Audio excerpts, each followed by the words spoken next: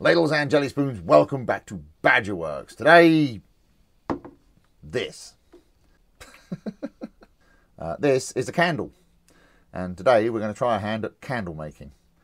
So, let's get on with it. So yes, candles. A bit of a change, I know.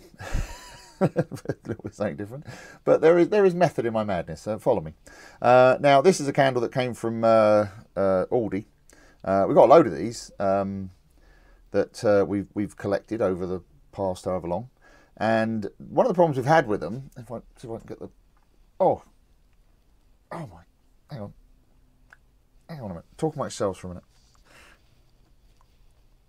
Oh, there we go. Yeah, the problem we've got is this: the middle's burnt out. And there's still loads of wax left in the jar. I say we've got a load of these things. We've got, hang on, I'll show you quickly. We've got, what's this one? That's sweet cherry. Stop laughing at the back. We've got spiced fruits. And we've also got this starlight, wherever that's supposed to be. Smells a bit rough to me, but never mind. So anyway, we've got a good selection of these things, and you can see it's the same with all of them. There's a load of wax left in them, but there's no wick. So we're trying to think what to do with them, because it seems a bit shame to throw them away. So I thought I'd have a go at candle making. So what I did was I went on to Amazon, I think it was, and I bought this. This is a wick kit. So it's 10cm candle wicks and a little tool for putting them in place. So basically what you've got with these wicks is they have a little metal plate on the bottom, and then they have a little sticky, double-sided sticky pad, and you can see it in here. So you stick them in the bottom, and then you use the tool that sits on the top and holds the wick in place, and then you pour in the molten wax. So I thought, how hard can it be? So yeah, so the first thing we've got to do, let's put these to one side for a minute, is get this wax out of here. Now I thought what I was going to, because I was talking to the missus about it, and she said, well, just melt it all into one big blob and pour it in. I was like, well, that's all right, but I think what I might do is see if I can actually make like a layered candle. So what I've got here is a bowl. This is stainless steel, and you can see it's a bit grotty. I actually used this before. As I said, I've never done candle making before, but I have used wax before for wax casting and stuff like that. So I have something to put the wax in, and I've got a blowtorch, because obviously, and I've got jars and a pair of gloves. So what I'm going to do is I'm going to see if I can get this wax out of this jar without setting fire to the workshop, and see what happens. So let's give it a go. What could possibly go wrong, he says. I just wondered if this blowtorch might be a bit fierce. I might actually use a hot air gun, actually, but we'll see. Oh. Right.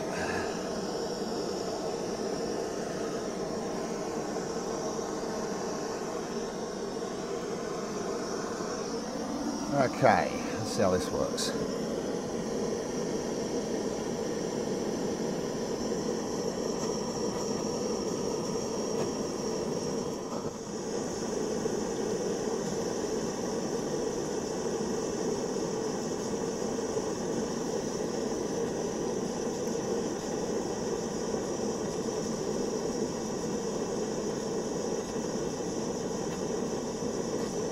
I think this canister might be running out. I've got more.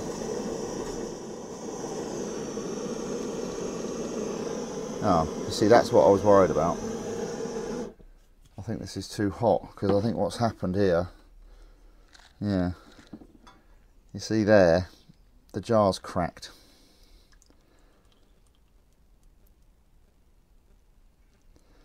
Alright, I might have to go to plan B on this. Let's try something else. Bear with me for a second. Right, plan B, a smaller blowtorch. The trouble is with this one is it's supposed to self-ignite when you do that, but I'm honestly, this thing is years old and it doesn't self-ignite. But that doesn't matter, because I have an even smaller blowtorch. I use the slightly bigger blowtorch.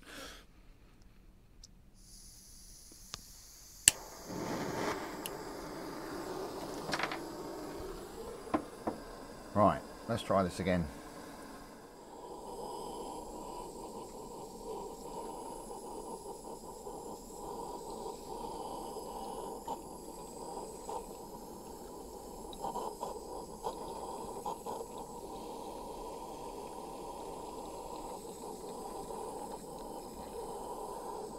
Right, that's a bit more like it. So I'll carry on melting this out of here and then we'll come back and have a look when it's done.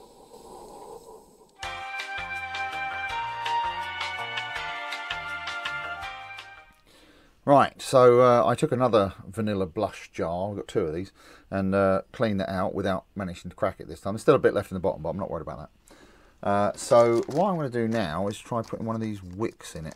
Let's see how this works. So there's probably people out there that make candles that are probably cringing at this, and it's just like, I don't care. Right, so that goes something like that, so that's straight-ish. So we'll pop that in a minute. Let's get one of these sticky pads in here. Should be good for a laugh. Probably won't even stick to the bottom because it's the trouble is with this is it's I can't quite reach in there. Let's see if I can do it with this. No, that's more like it. I don't know if this is going to stick or not because it's got wax all over the bottom of it, but we'll see. That looks better in the middle.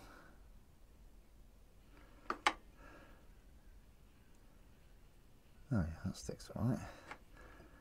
Okay, let's get the oh, come on.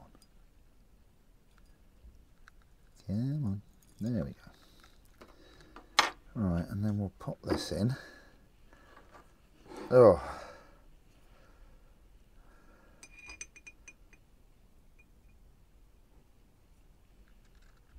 Like that.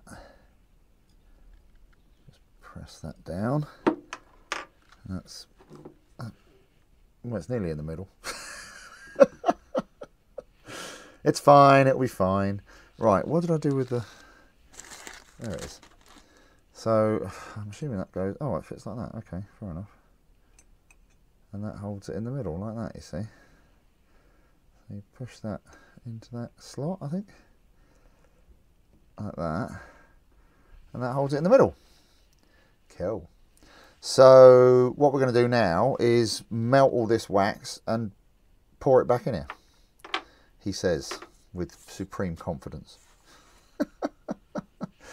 I'm just wondering, actually, whether to do this, you know, maybe at a jaunty angle.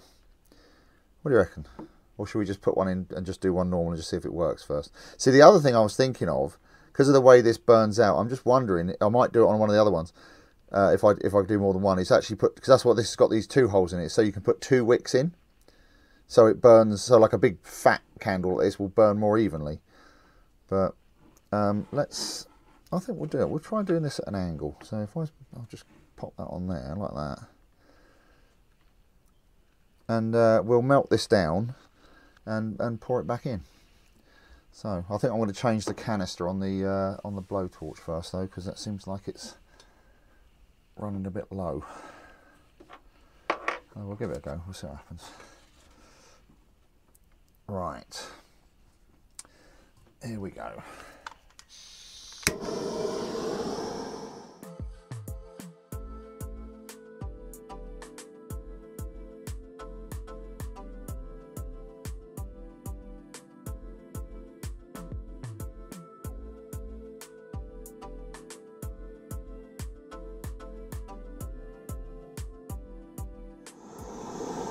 Right, I'll get this wax melted and then we'll try pouring it in. Right, now for the fun bit. Let's try and pour this in here. What could possibly go wrong?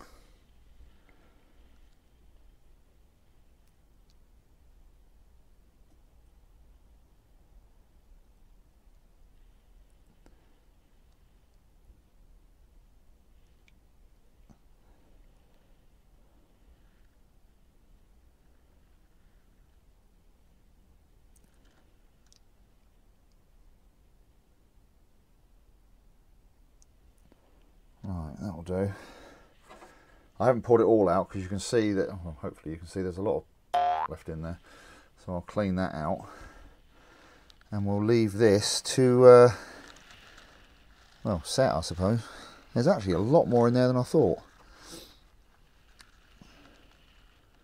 I might actually just let this down, sit down flat because, oh, who cares? We'll try it and see what happens. Oh, it's quite smoky now. I might have to put the extractor in.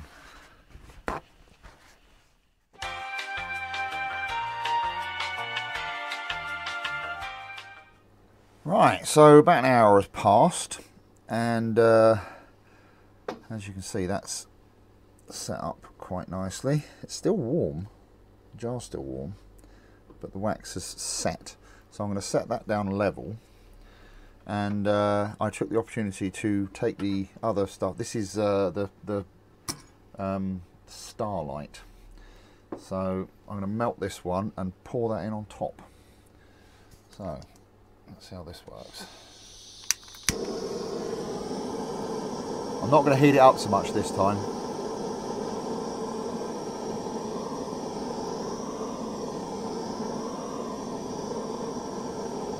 I think that was the problem last time. I think I overheated it.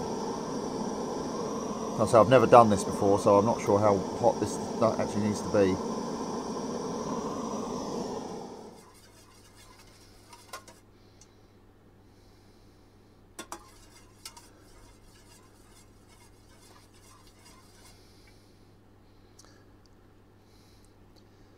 Right, that handle's actually not hot, so let's pour this in on here.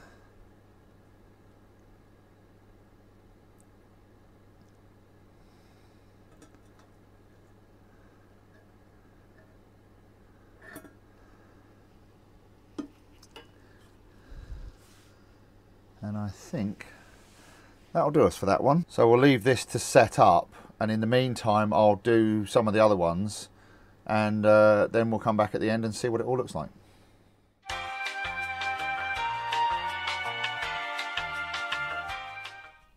And here are our finished articles. So I managed to get 2 complete candles out of the bits I had left. So this one is a mixture of the vanilla blush at the bottom there. Then there's some of the star, whatever it is. What's it called? Starlight something or other. I can't remember. Oh, yeah, it's called Starlight. And then it's got some of the spiced fruit on top because I had a bit left over. And then this one is the sweet cherry under the bottom, and again the spiced fruits on the top. I also put 2 wicks in this one because I just wanted to see whether it worked any better. So there you go. So I shall go and give them back to the missus. Probably make her happy. And I'll put a link to the kit here in the description in case you fancy having a go at this yourself. But in the meantime, you know, I know this is a bit of a diversion from the normal, but you know, I video what I'm working on. So there you go. I'd like to thank my top tier patrons, Howard and Amy, for their continued support. If you fancy joining them on Patreon, I'd much appreciate it. And of course, you're always welcome to come and join us in the staff canteen on Facebook. So anyway, hopefully you've enjoyed this video, and I'll see you on the next one. Cheers. Bye.